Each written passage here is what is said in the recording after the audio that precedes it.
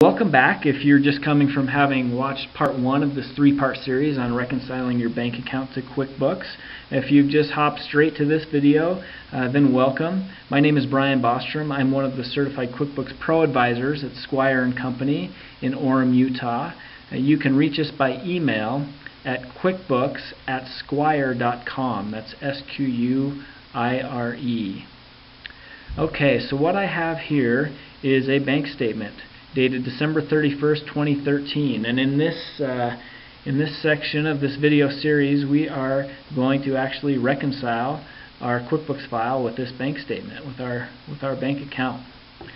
So this is a pretty typical bank statement. There is some summary information up top. We see that our present balance, or our current balance as of 12/31/2013, is $114,000, $162.38. We have our previous month's balance, so the balance at November 30th was $188,000, and then we have a couple other things showing us our service charge. So our bank charges us for their business checking account, and we also earned a little bit of interest on the money that we had. And then we go down into the transaction details. So we've got our money coming in, our deposits, and other increases. Here's the interest amount that was up in the summary section.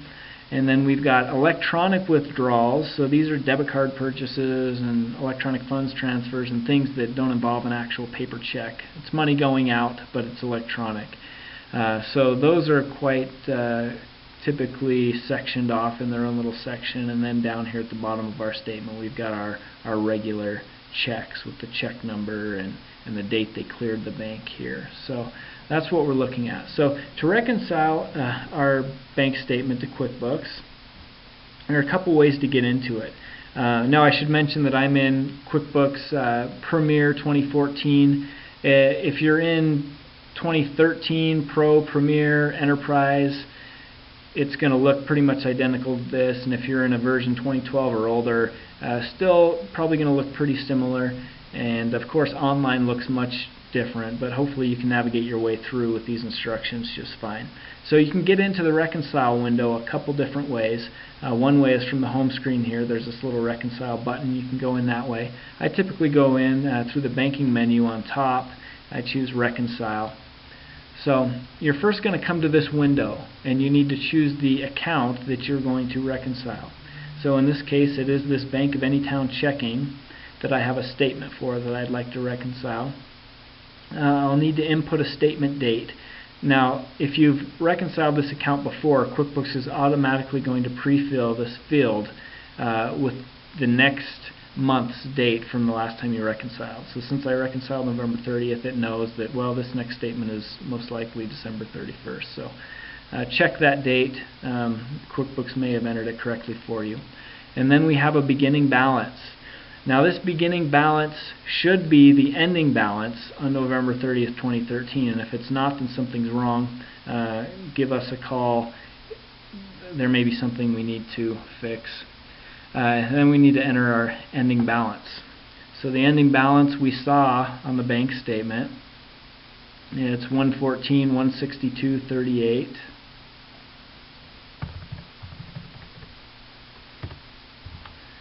So we'll enter that, and then there are a couple other fields to enter information.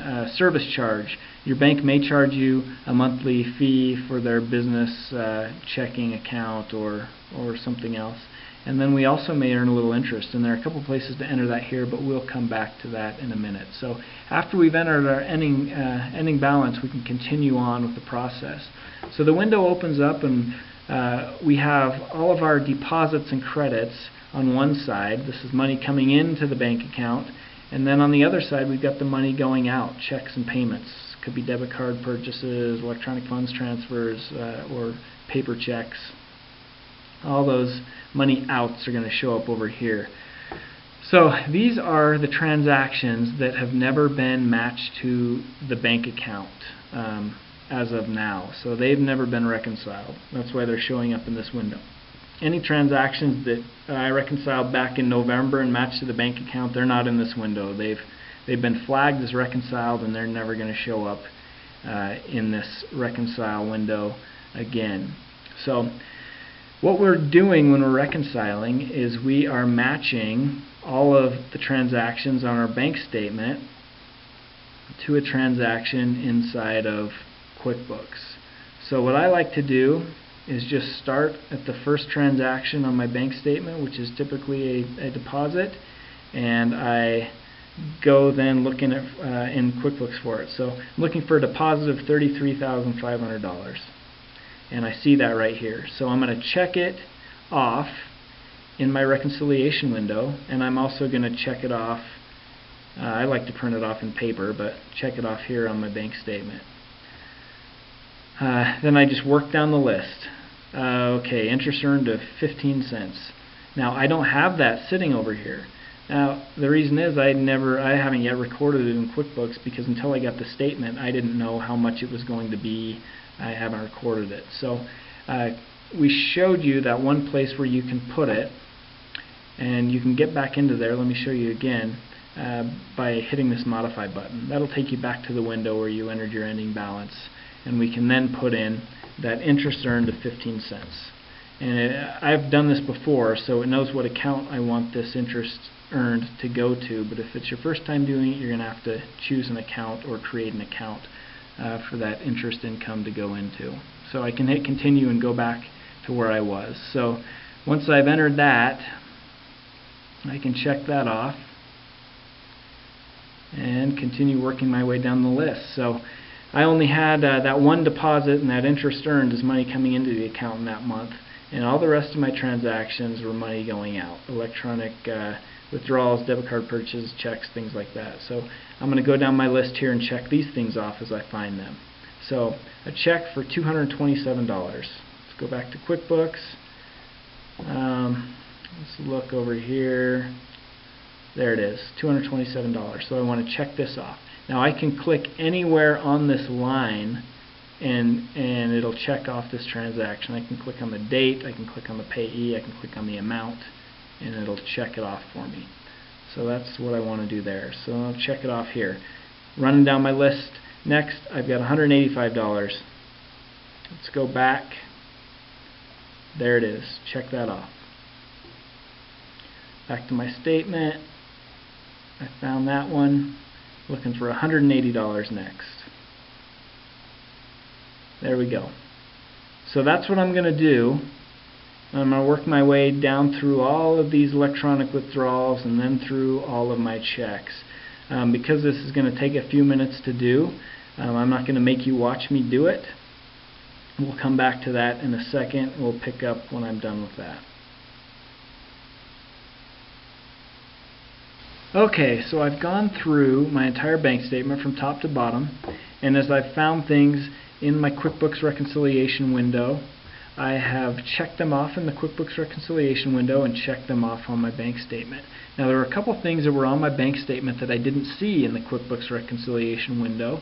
One of them was this $25 service charge. Now, like the interest income that we talked about earlier, the service charge is something that you typically don't record until you get the bank statement.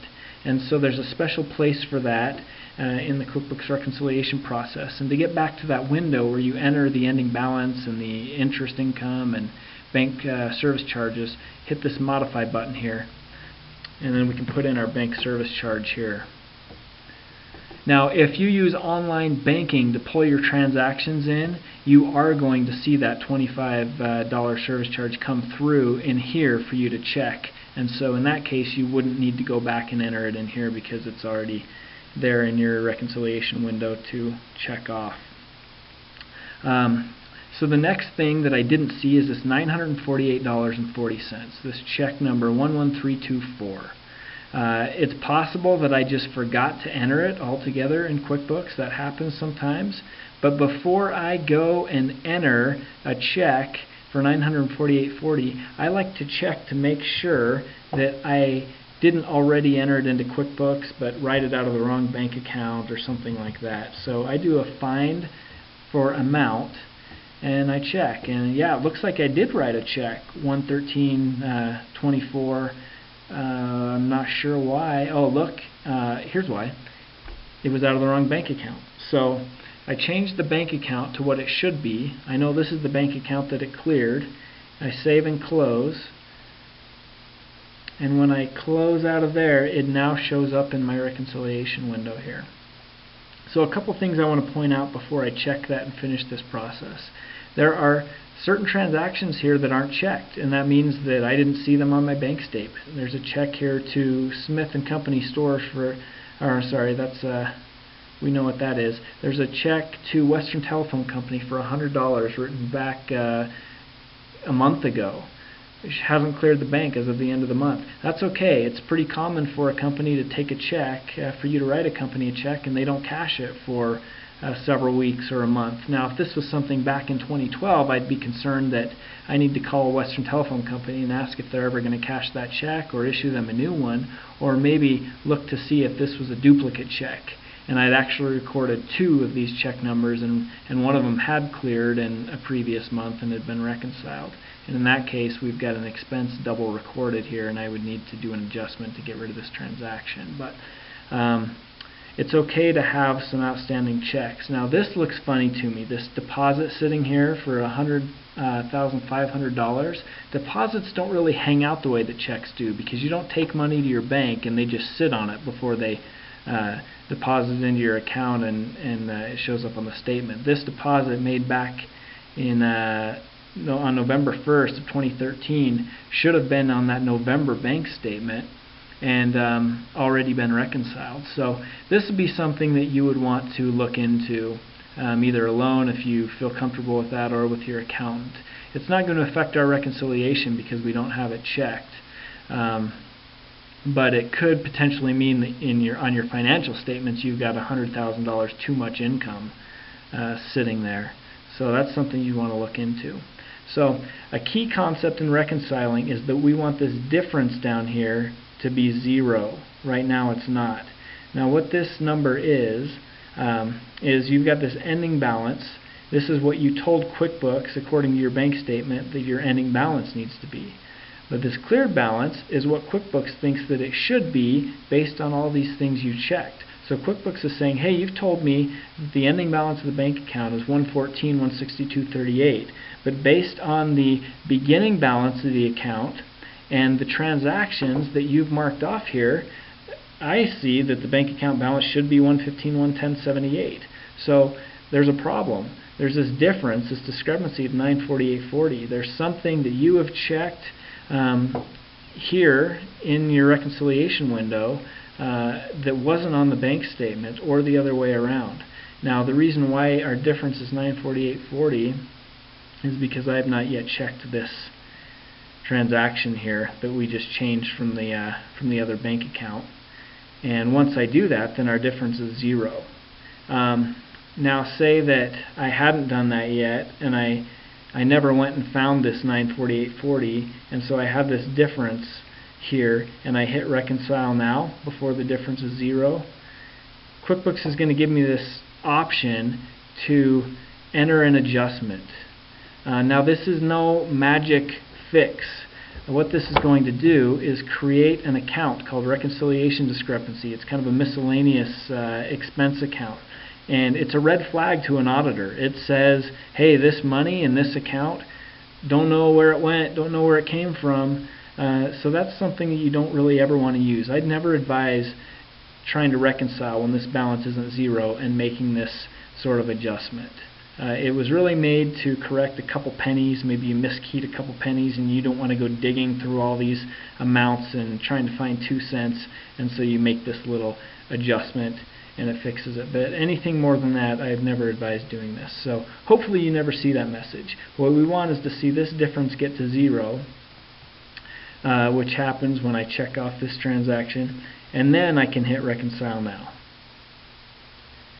And QuickBooks is going to give me the option to print a report. So what happens when you hit reconcile now is all those transactions that you had checked get flagged as having been reconciled or having been matched to the bank account. So let's look at this report real quick, just for fun. This report will show you all of the transactions that you matched to your bank statement, and then it also shows you anything that you've recorded in QuickBooks but hasn't yet cleared the bank. So these are some of those items we were looking at, checks that you've sent to a vendor, but they just haven't cashed yet. So this is something you can just keep for your records. So that is how you reconcile a bank account in QuickBooks. I hope that this video has been helpful. For tips and tricks and troubleshooting, please watch the next video. Thanks for watching.